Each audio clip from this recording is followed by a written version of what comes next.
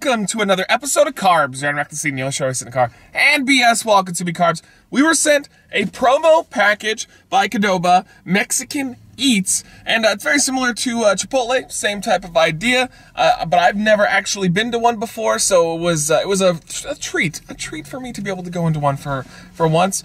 Jeff Fu was the one that they contacted. Jeff Fu actually, I believe, eats there all the time, so he is one of their permanent customers. But will they win me over? We're gonna find out right now. They have a new taco that it came out actually on the 27th, but we didn't have time to do this video until right now. The Knockout Tacos. And yeah, let's open up this package. I love the box, by the way. I also like the inside. The one that we went to was in Upland, California. Super nice people, like unbelievably nice people. And apparently, like the owner or the manager of the place knows Chris and Justin personally. Isn't that like, what are the odds? What a small world. They sent us a luchador mask, which maybe that's a sign that El Flamo needs to come back onto the channel. But that's really cool. I enjoy that. I like all the little things they sent. At first I saw this and I was confused. I was like, why is there tacos within this glass case? But then they also sent a mini hammer, and the idea was to break this open, which it's plastic and I'm not gonna do that in the car. But I like it. Now I have a tiny little hammer, which is something I've always wanted.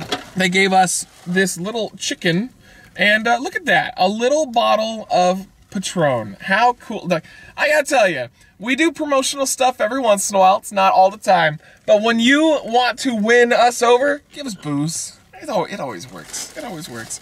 There's a little game that you can play if you choose to do so, which explains all of the tacos, which we're gonna tell you right now. But just on a whim, I'm gonna guess it. This is gonna land on the Mad Rancher. Did it? No, not even close. Okay, so these are the tacos that they've got. I don't think I'm going to try all 6 of them, but I'm going to pick like 3, and we'll try those. There's the Triple Threat, which is grilled steak, bacon, 3 cheese, queso, fajita, veggies, pico de gallo, and cacol cheese. Drunken Yardbird, tequila lime chicken, guacamole, salsa verde, cilantro, minced onion, and cheese. Okay, so I'm not going to go into each of these, but I'm going to say the names. The Gladiator, you have the Bovian Veg, Two-Timer, Mad Rancher, and I don't know which of these I'm going to actually try, but it's cool. They also sent, this is actually how they make their tacos in there. They place their taco on this little metal thing, and then you eat from there. Let's grab this.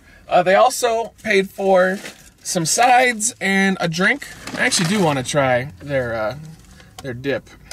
All right, let's do this. This looks delicious.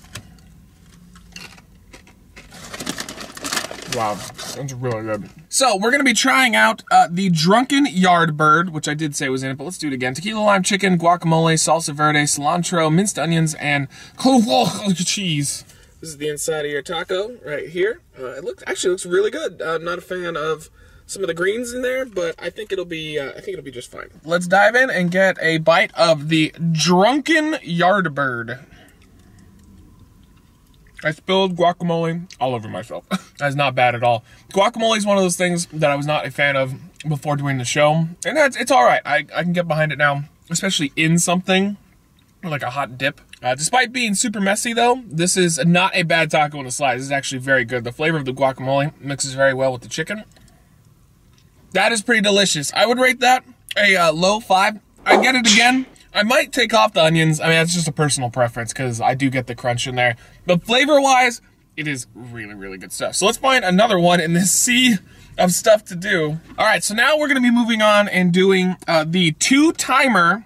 And this is the pulled pork, salsa rosa, shredded cheese, lettuce, pico de gallo, and cheese, and a crispy taco wrapped in a flour tortilla spread with 3 cheese queso. The amount of cheese that they packed onto this looks exceptional. So here we go. I'm super hungry, so this is winning me over.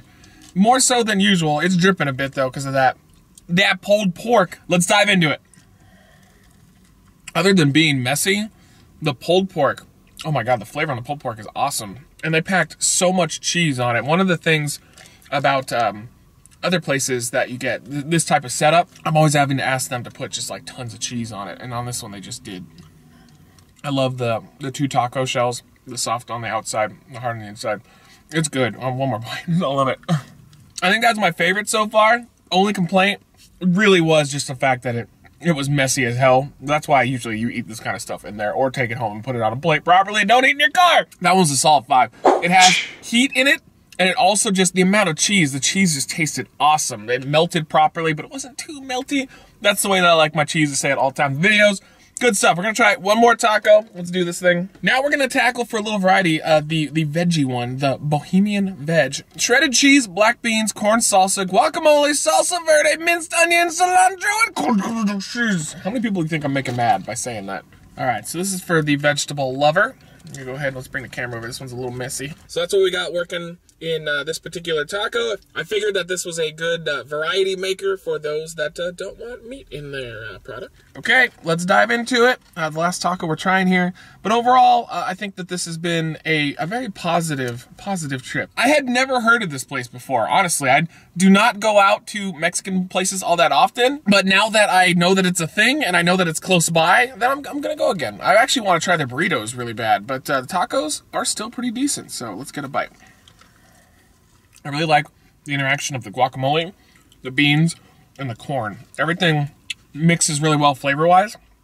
I don't think that this is the taco I would get, per se. I do like my meat, but I still think that it's a tasty alternative, and it's good that they have something for people that don't want to basically go and eat meat. I mean, that's all there is to it. For the vegetarians, this is what you would get, but it is good. I would rate this, it's the weakest one that I tried of the 3, of course, because it's lacking the meat, and the meat is what brings it to the table. This one, though, I would just go a solid 3. It's middle of the road on that one. The other 2, though, especially the 3 cheese version, oh my God. It was so good, and I will take that home, and I will eat the rest of it. Either way, what are your thoughts on this place and these tacos? And go get them. I mean, they're very good. Everything there seemed super cheap in comparison to other places that we have around here. A huge shout out and a huge thanks to Qdoba and their little game here. Maybe we'll try like some sort of Russian roulette in the future, but yeah, we're definitely going to come back here. So hey, what are your thoughts on this? Let me know in the comments down below if you get anything from this place. What is your choice of meal? What is it that you get? What do you put inside of it? Let me know, and we'll see you on the next episode of Carbs.